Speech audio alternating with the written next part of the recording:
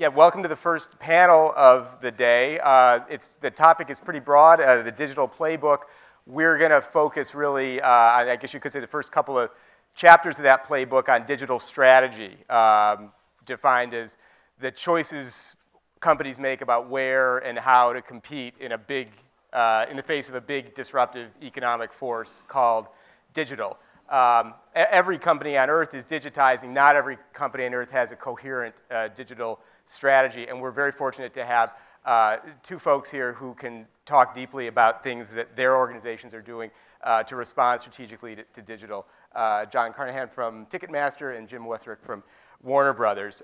As we get started, just to sort of gauge where the audience is, would be curious to kind of take your temperature. If your organization has, you feel, a coherent digital strategy about where and how to compete in the face of digital, please applaud. And if not, please boo. Okay, a mixture as always. So it's going to be great to hear from John and Jim. I suggest we start out just by hearing a bit from each of you about what aspects of digital strategy you're responsible for at your organizations and what you're trying to do. John, you want to start? Sure. Hi. I'm in charge of the engineering related to Ticketmaster's data assets, is the best way to put it. So chief data officer, started 5 years ago at Ticketmaster. It was just me coming in from ad tech industry into Ticketmaster. Completely didn't know anything about live event industry. It's grown to about 150 people, data scientists, engineers, all dedicated to making people not hate Ticketmaster.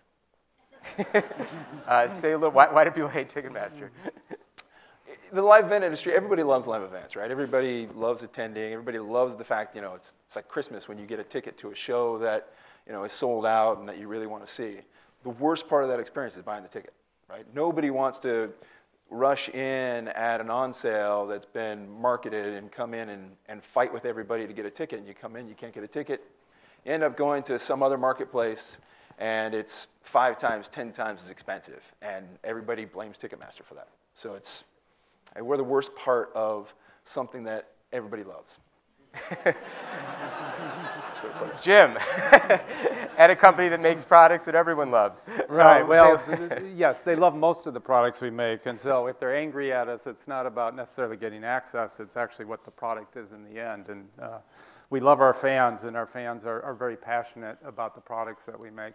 So I'm at Warner Brothers. Within Warner Brothers, we have a couple of different divisions and responsibilities. We've got a group that makes the films, we've got a group that makes the television, and then we have a group that distributes it into the world. And I'm in that distribution arm of it, so I'm in home entertainment. I'm sure some of you guys have heard of DVDs. It's an ancient technology, but we still sell a lot of them. And what I like to call it is bits on disc. So we still sell a lot of those, but we also have moved into the modern age, and we sell a lot of our content through digital platforms such as iTunes, Google, Amazon, Comcast, you name the digital platform, that product gets there. So my group's responsible for making that product come into the home on a global basis. Great.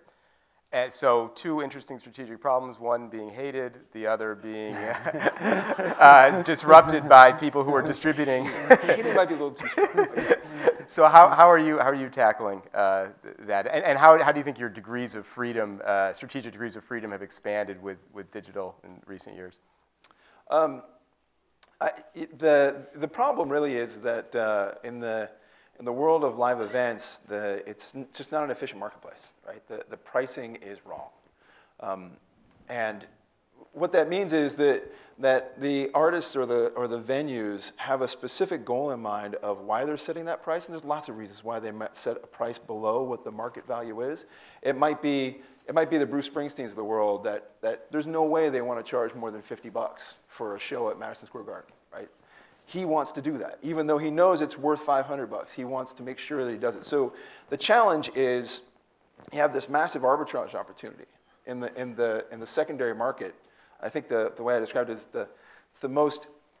it's the largest fully accepted black market in the world, right? That everybody it's fine. You have the drug trade, you have stolen content, but everybody knows that those things are illegal, but it's not illegal to resell tickets.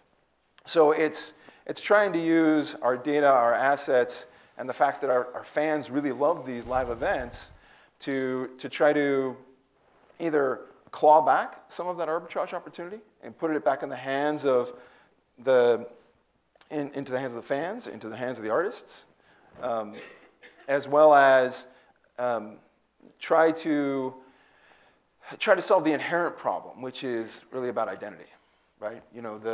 If you bought a ticket for an airline and you tried to sell that to somebody else, and that person tried to go into that airport and try to enter that plane, they'd be arrested, right? You can't do that, right?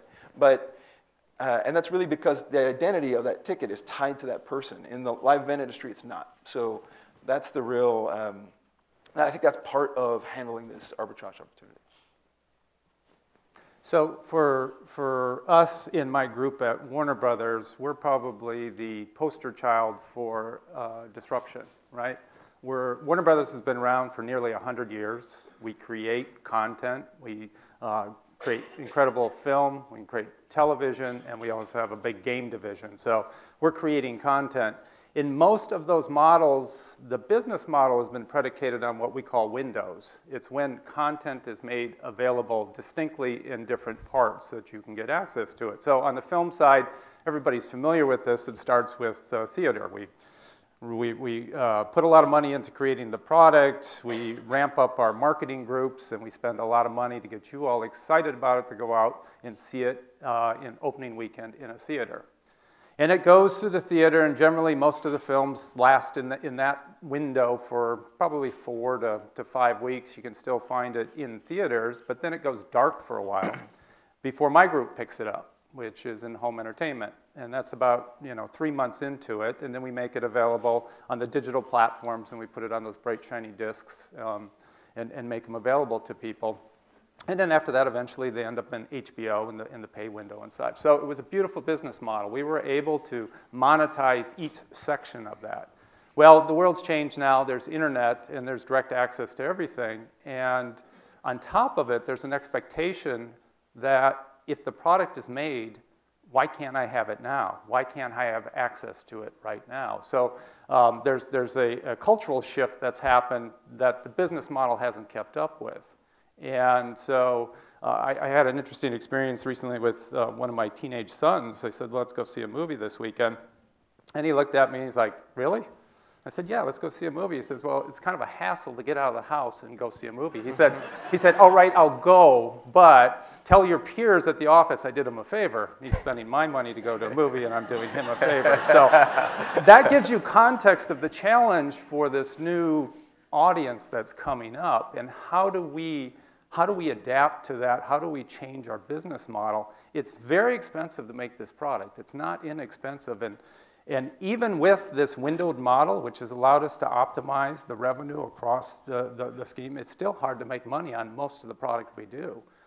So that's our disruption challenge right now. We've got an old business model, a new world, and people have access to it. And how do we bridge that gap? So if you've got people who in the future may not want to go to movies like your son, and then you've got the DVD market being disrupted, is there a money-making position for you in the middle there? Yes, we're still making money, so that's the good news. Yeah, and we're making movies, and the disruption isn't all bad. It does create opportunities. The challenge for incumbent companies is finding those opportunities and making those transitions fast enough so that you can keep the wheels on, in our case, the content that you're actually making, and that's what we're trying to do. So we're looking at any number of things to try to speed up the process, and what's been happening over time is the home entertainment window has been shrinking. It used to be 4 months, just say 5 years ago, and now that's now down to 3 months. So that window's getting closer together. There's a lot of discussion in the press recently around what we call day and date. That means making a film available in your home very almost simultaneous when it's going into the theater, because it's a real interesting problem. We'll spend a lot of money to get people excited about our next film that's coming up, And then we constrain demand. We send them through, you say, you got to go to a theater in order to experience this. And I personally believe that through that process, we're losing lots of people. Now, eventually it'll come into the home, and everybody understands that because people understand the business model's been happening for a long time. But that excitement, that interest that we generated at the beginning, it kind of wanes over time. And we can't spend the same amount of money once it gets into the home entertainment window to completely rekindle that interest. So there's a lot of discussion going on about, is there a way to better optimize that time between those areas? And what we try to do is we try to have as many business models and as many, and I call them business models, you might as a consumer call it access points in order to get the content. You have a myriad of ways to watch a Warner Brothers movie. So you can go to theaters, or you can watch it in home entertainment, and you can buy the disc, you can buy it digitally, you can rent it in both physical and digital. And if you want, you can go to those lovely red kiosks that you see in front of a lot of stores, red box, and you can rent it for a very reasonable price. So we have many different ways that you can access it, and if you're not satisfied with any of those, wait a couple of months and it's going to be on HBO. And it's part of your subscription. It's funny, that brings up, brings up another point. When I came to Ticketmaster 5 years ago, when I asked my family, should I do this? It's very different than the world I came from. Somebody gave me some wise advice that the live event industry is the last thing that can't be stolen in the entertainment world, right? And if you just sit back and do nothing, chances are that industry is just going to hockey stick, right? As media itself gets cheaper, the drive towards more live events is going to come from the artists themselves, right? Because that's the main way that they can make money, right? So it's, there's more festivals, there's more science behind them growing their audience, and there's really just more demand for this. But the thing that I struggle with as part of Ticketmaster is that just means more competition, right? That just means there's a lot more people in that space because there's a lot more money to make. And how does Ticketmaster respond to that? So it's a slightly different problem. In my case, it's oh shit, this industry is really accelerating. But at the same time, we have to keep up. We have to be able to satisfy that demand in a way that make sure that our customers don't want to go somewhere else. So what's interesting about that, I'm basically in the recorded business. Right. You're in the live entertainment business, but the area that we're in is entertainment, right? And the biggest competition that we have is time, people's time, ultimately is what it comes down to. And getting people, getting attention. And because of all the changes with the technology and such, and social media, and people creating their own content, Vijay had spoke of, about Snap, and kids spend a heck of a lot of time on that. On Google, YouTube, a tremendous amount of viewership time has now gone to that. It's gone away from what we call professional content. And so a big part of our challenge in this disruptive world is, how do we get people's attention again? How do we make it relevant? Right, and the people that I'm most worried about in my industry, sure, I'm worried about the big players, the Amazons of the world, but the ones I'm really scared about are the ones who are going towards that type of content, right? It's the smaller guys that are going after, you might say birthday parties, but it's more likely the smaller festivals, right? Because they're able to, take sort of the Apple approach, right? If you get them when they're young and you get them attached to your brand, even if it's a small thing, then they're going to be more likely to come back to you later on. I want to ask more about competition. Before doing so, I think there was a question over here. Did you want to? All right. No? Okay. Here. Gideon, Corey, Triance. We're talking about innovation this conference, and it looks like there is a common ground between both of you. Ticketmaster focuses on live event, and Warner Brothers focuses on recorded media. But there are innovators out there which are coming from a very unusual place, like Metropolitan Opera, who does digital transmission of the events around the world. And wouldn't that address the demand kind of a challenge that Ticketmaster facing if Ticketmaster tomorrow will start to say, hey, you still want to see it? No problem, you can see it digitally. And would it address Warner Bros.' challenge that, just like your son, my daughter doesn't want to go to the theater, but she'll be gladly having a party with 6 friends at home watching out live with popcorn, pizza, and beer delivered. So you bring a movie theater into home rather than forcing the new generation to go. So it looks like there's a lot of synergy, and I'm surprised that the innovators come from Metropolitan Opera and not from Warner Bros. And Ticketmaster. I think that's additive. I think, it's hard for me to speak for a younger generation, but the demand for live events has only accelerated, right? And I think that's because, in a lot of ways, the convenience of recorded entertainment, right? If they are going to go out, they're not going to go out to see another recording, They're not, if they can see it at home, why go out and see a movie? The only reason they would go out, right, is to really experience something. And if you go to a live event, it's really not to see what's on stage. I mean, I think that's a big part of it. It's really just to be there, right? To be part of that experience, to be with the other people. I mean, if you went and saw Kanye West on stage, if he actually showed up, that if you were the only person in the audience and he was entertaining you, it'd be a terrible experience. It'd be an awful experience, right? People don't watch Kanye West videos. They go to his shows because he's going to do something outrageous. He's going to do something outrageous with the audience. The audience is going to do something outrageous. People go to EDC absolutely not for the music, right?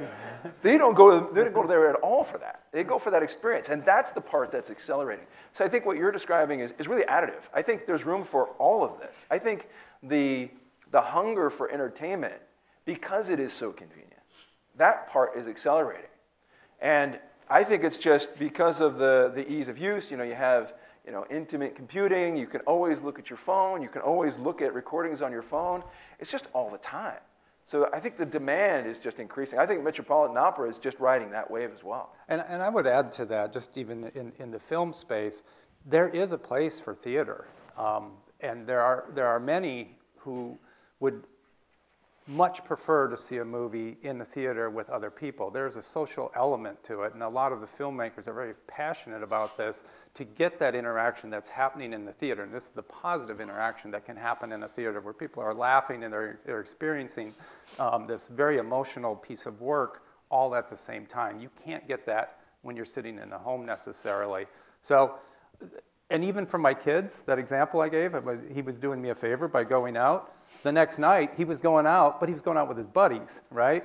So there's a social component to going out to the theater, which is what John is touching on, that you can't replicate in the home. So even though we can make this stuff more available to people, it doesn't replace that experience that you're taking away from it. It just, to your point, it's additive and it should grow on top of it. Now, the reason why a lot of this innovation doesn't happen very quickly, and this is part of the innovator's dilemma, this is why disruption is hard, because it changes business models. Our theater partners, our exhibitor partners have invested a lot of money in bricks and mortar in creating these theaters. They have a business model that works for them. When something comes in to change that business model, it creates friction because nobody really knows what's going to happen ultimately if the window creeped up in it. And so people are looking out for their best interests. So that's fine, and we understand it. That's the hard part of this. The part that we need to look at as people who are kind of managing this side of the business and strategy is that in the end, it really doesn't matter about that structure. It matters what the fans want, what the consumers want, and how they want to access the content. Because the barriers have been knocked down for better or for worse. And I think overall, it's always for a better. But it's just part of the change. And so you've got to adapt and try to do it. And Vijay said, you got to keep fighting. That's what it is every day. There's constant friction in it because the model, consumers, how they're accessing the content itself, all of that is changing, and it's trying to roll along with that.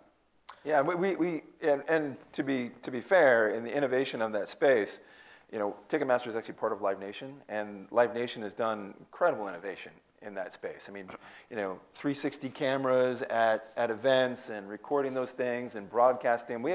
We broadcast a concert a day on Yahoo, right?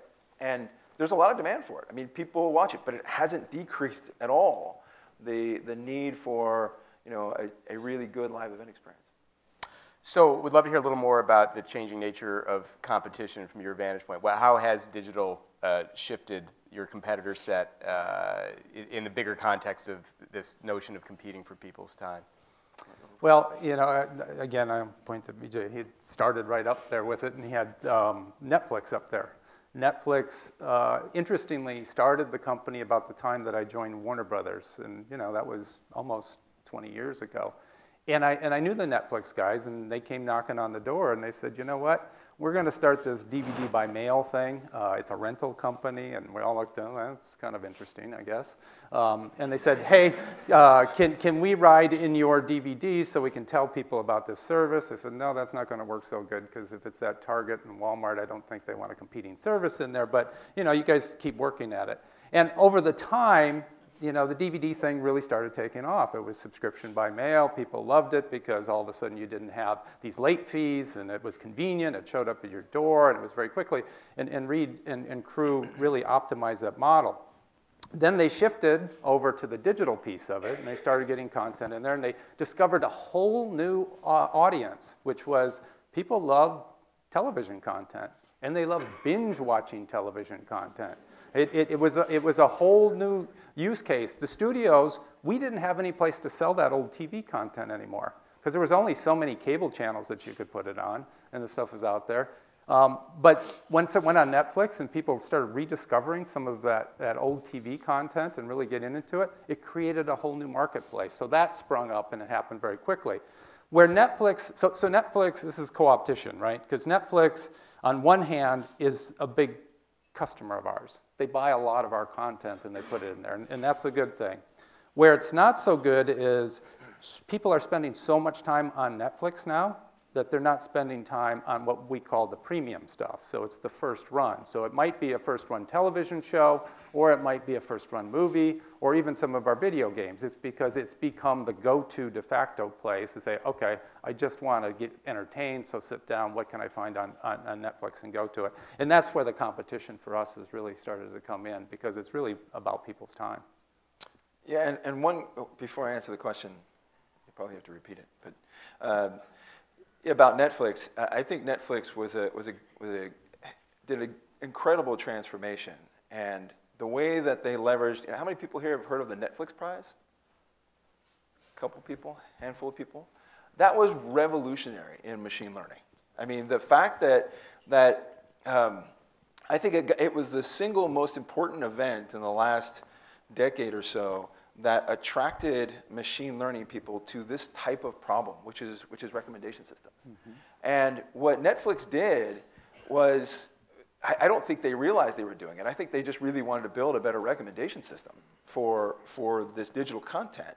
But what they did to themselves was they revolutionized themselves by, you had this great user to content matrix that showed the affinities for each user to each piece of content that they could leverage. But as their growth declined, right, as they went through that little trough that they went through, all they did was invert that matrix. All they did was a transpose of that matrix, which then said, wow, instead of recommending content to people, let's figure out what content people really want to watch based off the information that we have. Because now we have this massive amount of content. That was a big part of what they did in the Netflix Prize. And they turned that into gold. They found, wow, people really like lesbians. People really like prison shows. Let's create Orange is the New Black. It was genius. And I think Netflix was transformative. And the reality came from was really in the machine learning community. Them machine learning community really embracing what the problem that they had to do. And as companies, if you can get that hacker community to embrace what you're doing and to help you, I mean, there's no bigger benefit to whatever revolution you're trying to. So this is where that wasn't the question. I know, no, but I want to start talking about. This is where AI starts writing scripts, yeah. right? Yeah. That's going to get kind of. Well, let's continue with machine learning and AI, because this is so you're using machine learning to try to tackle that identity problem you described, yes. Right? And I know you guys also. Let's talk. I think this is a useful line of discussion. Yeah. Sure. Then I won't answer your last question then. Forget it. Not a good question. Yeah, the identity problem is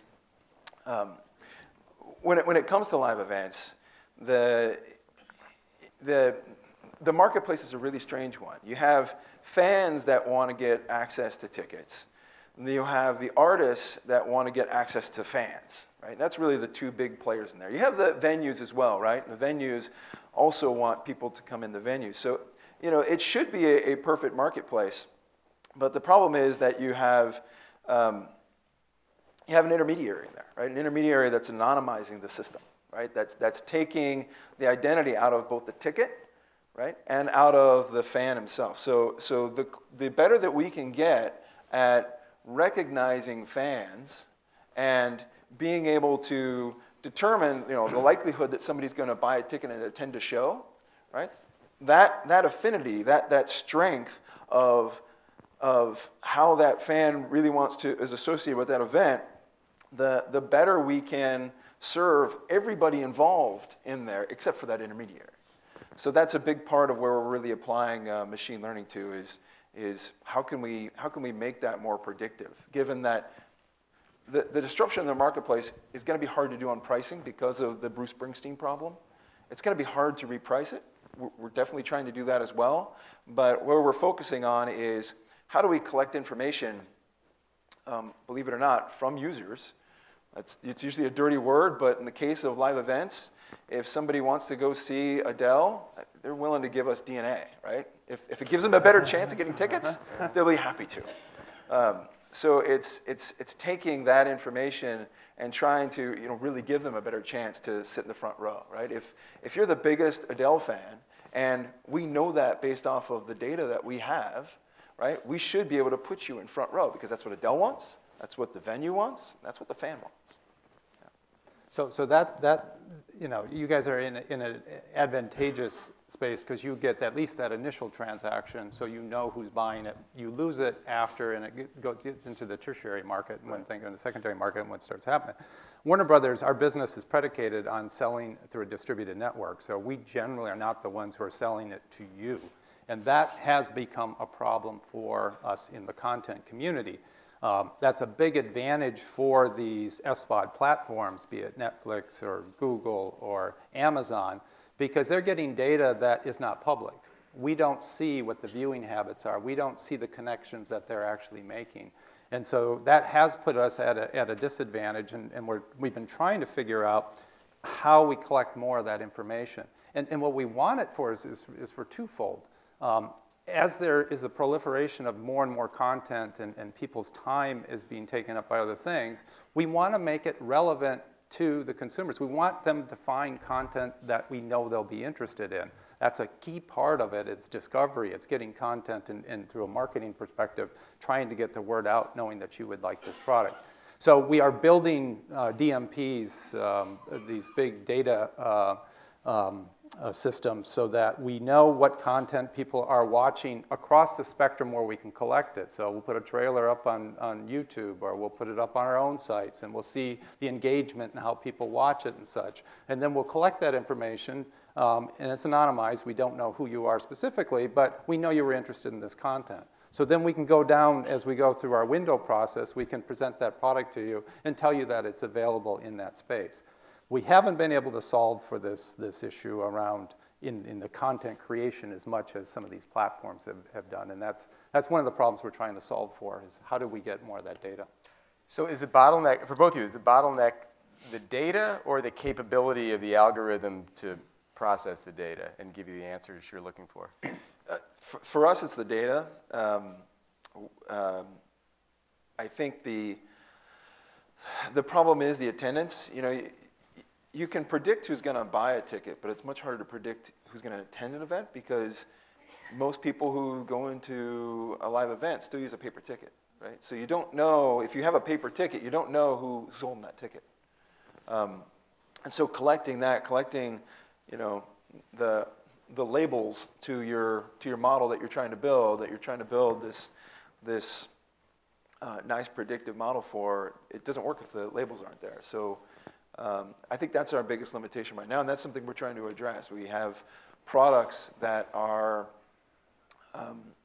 that enable you to use a device, right, to go in and it knows who you are. Right? And if you use that device, it's going to give you a much better chance of getting tickets further on, right? So there's an incentive there for the venues because the venues know now who's in the venue, right? If it's a VIP, they can treat you differently. They can try to sell you a beer, a Coke, whatever it is. It's great for them. It's great for the artists because now they know also who their fans are. And for the fans, we can use that same data set to give them a better chance next time. I'd say for us it's a combination. It's getting access to the data and then the analysis on it. We can figure that part of it out. So, but it's really a combination. We have launched our own apps and such. Say we've got an app just around DC. DC is one of our biggest properties, and you can go download it on your iTunes or Android device, DC All Access. And the amount of fans that are coming into that and what we learn from that is tremendous. And then it's taking that information that we're learning from all of these data points that we have and then trying to build that back into the product itself. As we were talking outside before we came in here, I said, people can either love you or hate you in the content business. And it's that passion that makes this business so special. So when Batman versus Superman came out last summer, there were a lot of detractors against that. I mean, it was a financial success. We did over $800 million in box office, but people really care about those characters. It's part of who they are, and so they have an opinion about it. And as an organization, we have a responsibility to nurture that and try to make it right for that fan base. But that's that passion that we want to tap into. And when we take that feedback into the next product that we put out. So I think you'll see as more and more of these movies come out, we're listening to fans. Yeah, and just to follow up on the earlier talk, with the open source community and with AWS, the algorithms really aren't a problem. I mean, TensorFlow is open source, right? Valpal-Wabbit is, state of the art for doing prediction. You have, it's easy to spin up a 200 node Spark cluster in AWS and run an iterative algorithm that, would, blow the socks off of anything that we did 5 years ago. It's just too easy. It's almost, it's almost dangerous, right? It's the machine learning now is, and oftentimes I'll get beat up for this, but it's less about the science. It's more about the art form and, the feature engineering, having the right objective function, getting the right data, getting enough data. Once you have that in place, there's so many options. If you know somebody who knows enough to be dangerous with those tools, you can do a lot of very interesting things. Excellent. I didn't understand half those acronyms, so I'm going to turn to the audience and see if there are any questions. We just got a few minutes left. Yeah, here. Adrian Kearns with Magenic. Jim, you mentioned building mobile apps to provide content directly to viewers, and the technology is available for content creators to reach like the end viewers directly without the need for middlemen. Do you see a future that doesn't include middlemen like movie channels or Netflix or Amazon?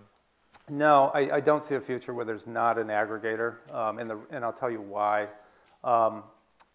So there's so much content out there, and it's created from so many different places. If you just look at Hollywood from a movie studio perspective, we view that there's 6 majors. If you ask people where Batman versus Superman, which studio has that, you would probably find out that most people don't actually know what studio it comes from. So there's an aggregation function that happens. People just want to go see movies and then find it. Now, if you're a hardcore DC fan, no problem, you're going to know. And we can have that direct connection. But we deal in a mass market, and since we deal in a mass market, there is a need somewhere in there for an aggregator. Having said that, there is real opportunity for more of a one-to-one connection with some key properties and the studio and the creators of the content, and that's what we're working on. We're trying to build that pipeline. And it's the same thing for ticketing as well. I mean, we sell through lots of distribution channels, and that's part of our overall strategy is to put what distribution channel a ticket gets sold through, make that part of our operating business, right? That artists themselves can say, I want to sell these tickets at this price on Groupon. I want to sell these tickets at this price through Facebook. I want to sell, they should be in complete control over that. And so Ticketmaster shouldn't be the channel. We're just the scapegoat. Okay. We've only got about a minute left. If there's another question, we can take it. If not, yeah, okay. How has the digital transformation changed the balance of power between the content creators and the distribution network?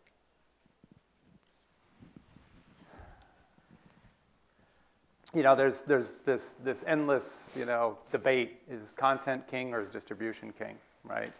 And it just depends on where you are, I think, in the life cycle at any given time.